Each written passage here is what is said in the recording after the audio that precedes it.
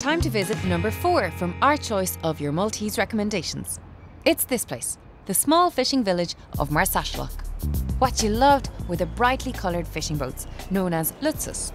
Many of you suggested to give this place a try, including Cara Donaldson, who said, "Some of it's a bit run down, but that just adds to the charm."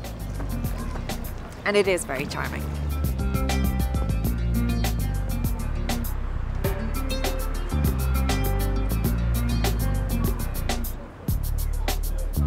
The paintwork isn't just random. The boats from each Maltese village have different colours to distinguish which port they're sailing from.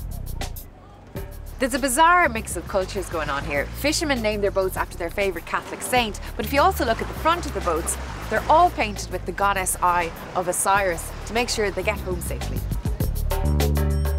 Many of you said it was a good place to grab a bite.